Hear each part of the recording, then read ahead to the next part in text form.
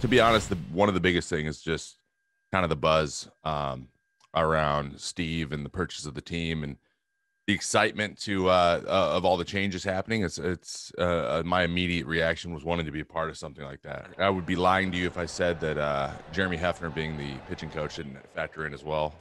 Hef's a really good friend of mine. I think we grew a lot together, him as a coach and myself as a player, over the 2 years coming off Tommy John. So, a lot of what I've learned was really just having really candid conversations with him. So that was a big part of it too. But and then third, and I think the biggest thing is probably just how passionate the fans are. I feed off that stuff. Uh, I love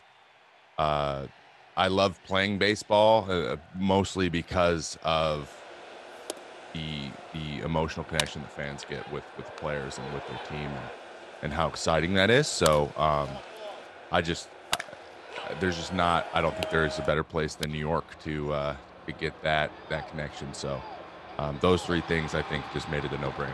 Something that I couldn't name another owner that is as big of a fan as the team that he's going to own, and has a measure of accessibility and kind of wit to him. It's hard to describe. It's something that is just kind of new. Like it's kind of unprecedented in Major League Baseball.